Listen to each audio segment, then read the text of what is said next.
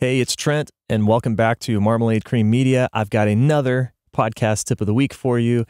And today I just wanted to show you this mix that I'm working on here and a tool that I've talked about before that I think it's become a game changer for me. So, and that tool is Acon Deverberate. This thing is awesome. Let me just show you what I'm working on here. So I've got a track. Let's look at this, the host up here. I'm going to solo this track up here, and I'm going to disable all the effects here that I've got. We'll talk about the plugin chain in a second, but here's just the raw recording. So they can offer something here that's sort of halfway between, but clearly it's squarely borrowing a page out of the Roblox playbook, and to the point of. So there you go. There's the recording. It's a fairly nice recording in the sense that the frequency response is very balanced. We don't have any weird resonances or bloated low end or super crispy top end or anything like that. It's a fairly nicely balanced recording. There's not any crazy background noise, anything like that. But you'll notice that you can clearly hear the ambience of the room. And I happen to know that this track was recorded with a Neumann microphone. I don't know if it was a U87 or a U89, but it's one of the U-series Neumann microphones. And one of the characteristics that they have, the U87 and the U89 are fairly different in their frequency response. But one of the characteristics that they share, that most condenser microphones share, is they have a lot of sensitivity. They pick up on minute details, and that's one of the reasons we love condenser microphones, especially the really high-end ones, is they pick up detail in a beautiful way. There's a downside to that, though, and that means that they pick up all the detail of your voice plus all the detail of what's going on in your room. So if you have any reflective surfaces, if you've got multiple reflective surfaces in particular, where sound is bouncing off of them and you've got kind of a boxy sounding room, which, most small rooms are pretty boxy sounding without acoustic treatment. Well, this is what you get. You have some, just kind of some very tight, short echoes, basically. So we don't perceive them as echo. It's not like echo, echo, echo. It's so short. The repeats are so short that it just kind of sounds like reflections and just sort of like a sort of a muddy reverb, if you will. So they can offer something here that's sort of halfway between, but clearly they're. So it's not bad at all, but it's mushy in that way, and that's because of that ambience here. So you'll notice when I engage the plugin chain, it tightens up quite a bit. So they can offer something here that's sort of halfway between, but clearly it's squarely borrowing a page out of the Roblox playbook. Right. So immediately all of a sudden it just pulls the voice out forward, right? It's removing all of that sort of echo and ambience in the background, and it's pulling the voice forward. So the effect on headphones is it sounds drier. The effect on speakers is it literally, it's like it's coming out of the speakers more. So if you're sitting in front of a pair of monitors, a stereo pair of monitors, then the unprocessed signal sounds like it's just sitting back behind the speakers. And the processed signal is coming forward. It's being pulled forward. And so as a result, it's easier to understand. It's easier to follow along because it's drier. And most of the work here is being done by this De-reverberate plugin. But I'll go over the whole plugin chain really quick just so you can see what's going on. But I've got De-reverberate first. And then I've got this breath control plugin, and all it does is it senses when the speaker takes a breath, and then it turns each breath down by 4.7 dB. So just turning it down just a tiny bit, not a lot. I don't like killing breaths altogether. Breaths are natural. That's a natural part of speech. We expect them to happen. I'm just trying to tame them a little bit so they're not quite so loud. Then I've got this deplosive module on here, just catching some poppy stuff down low. And that's another thing with a condenser mic that's a little bit different from dynamic mics, in my experience, is condensers can be more sensitive to plosives for a couple reasons. One of them is that the diaphragm on a condenser microphone is very, very thin. And so it's more easily disrupted by any strong blasts of air, like we would get with a P sound or B sound. And so I'm using this deplosive just to clean up those instances. Then I've got this dynamic EQ. This is the TDR Nova. And all it's doing, I'm just using one band of it, and it's doing some de-essing right at 4.6K. And I've got it on a ratio of 3:1. So basically, it's just grabbing S sounds in that specific region. So they can offer something here that's sort of halfway so if between. I turn that off. So they can offer something here that's sort of halfway between, but clearly it's not doing a ton, but it's just sort of taming that specific region where this particular speaker has a little bit of a whistling kind of sound on those S's. They're a little bit sharp there. So this is catching those. And then I've got a little bit of EQ with this UAD 1073 plugin. And I don't normally use this for voiceover stuff. It's fairly new to me. First of all, I only got this plugin about a year ago, and I haven't really used it a whole lot. But it's just kind of limited in its EQ for voice specifically. But that's kind of the blessing and a curse with this particular plugin. The downside is you don't have much control. The upside is it sounds really good pretty much wherever you put it. So it's a very musical, that's an overused word, but it's a very musical sounding EQ. But what I've got going on here is I've got a high pass filter at 50.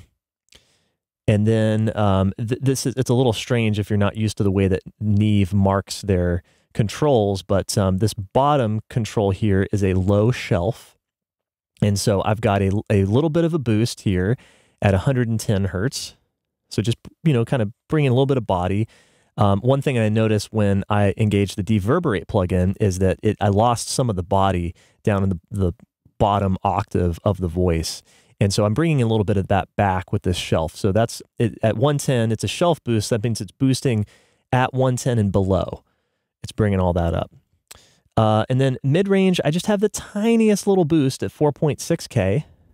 Okay, and that's again, this is a parametric, well, I said this is a band pass style mid-range control, but it's a very wide boost. So it's not like you noticed I was taming 4.6K here with this de-esser, but that was in a very tight range. That has a very tight Q on it. So it's just really grabbing a very specific part of that region. So when you see me boosting 4.6K, the reason I did that here is because that was just how the controls work. You can either go 3.2 or 7.2, right?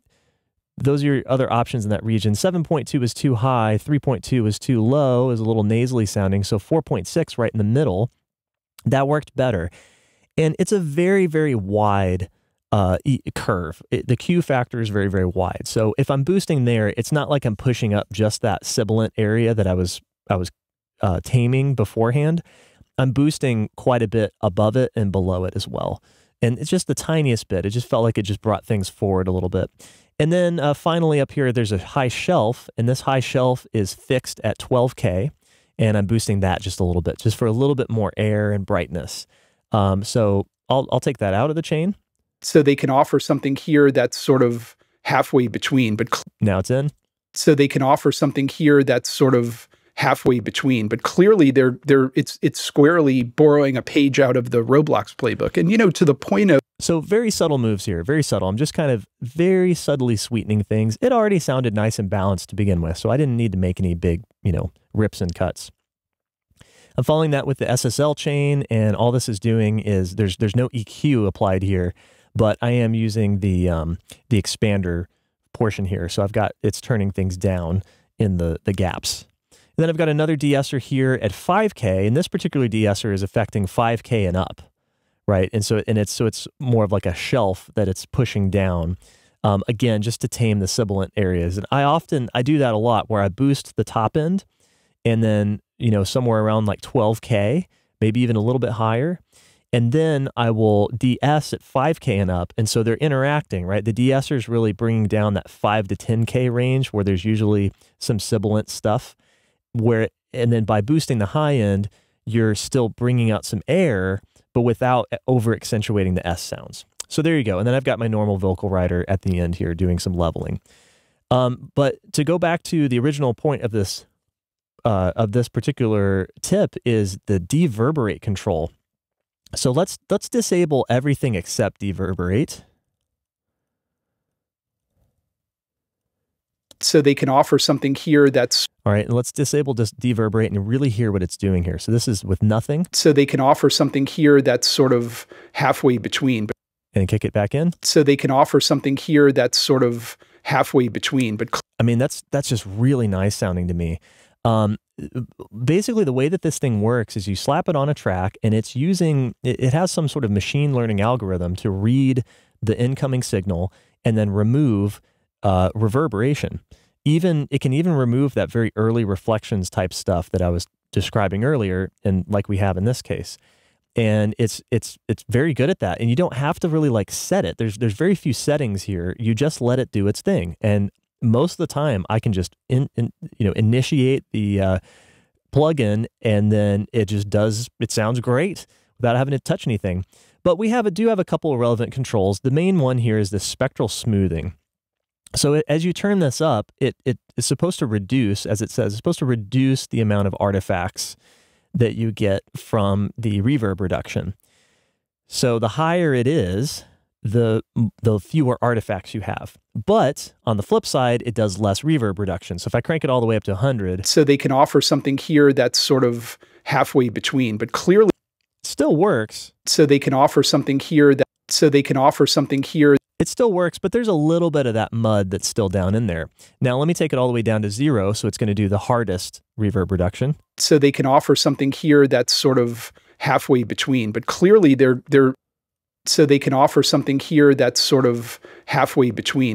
So they can offer something here that's sort of... So you can tell there, it sounds really tight there. And so it sounds pretty good, but I can hear a little bit of artifactiness. It sounds a little tiny bit unnatural. Certainly not bad, especially compared to other reverb reduction plugins I've used that are much more heavy-handed. But I liked it somewhere around like the 50% mark. So it's a little smoother sounding to me, but it's still very tight. So they can offer something here that's sort of... So they can offer something here that's sort of... So they can offer something here that's sort of... And that's, man, to me, that is just a game changer. That is just an excellent improvement on what we have. So I'm going to bring the rest of the chain back in here. Yeah, I think that it does this in a very natural way, so that any fidelity that I'm losing by using this plugin is made up for in the tightness and the dryness of the end result. So I'd make that trade-off all day, every day. Now, one of the things I've noticed since I've started using this plugin is that it's very sensitive, or it's not very sensitive, but it is, the result that you get at the end depends on the quality of your signal coming in. So like I said, this is a really well-recorded voiceover, right? So this was recorded with a good microphone.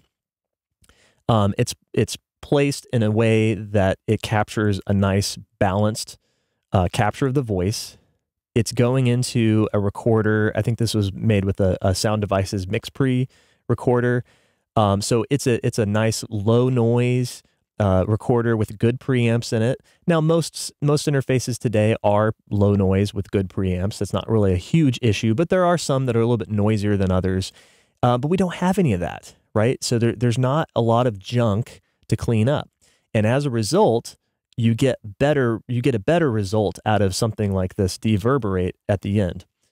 On the flip side, if I had a recording that was really nasty sounding, had a lot of bloated proximity effect and a bunch of background noise, then it would be harder, I think. You would get more artifacts out of the deverb process. That's what I've noticed in my use of this so far. So it does matter. The recording quality does matter. It's still worth dialing in the chain that you have as best as you can, even if you end up still using some of these corrective tools. But that's mainly what I wanted to talk about today, is just how awesome this plugin is. I mean, that just sounds really nice, and I love that I can just slap it on a track, and it just works. There's not much to adjust here.